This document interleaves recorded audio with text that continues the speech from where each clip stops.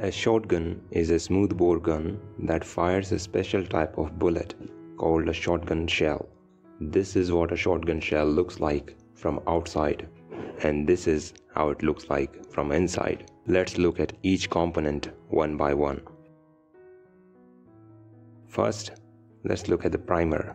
When the firing pin hits the shell, the primer starts the burning of gunpowder. Next, we have the gunpowder. It is a low explosive chemical mixture which burns quickly and produces gas.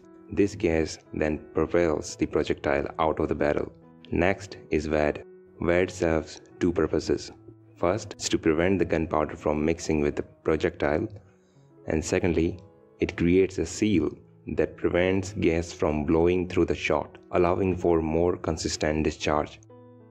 Lastly, we have the projectile.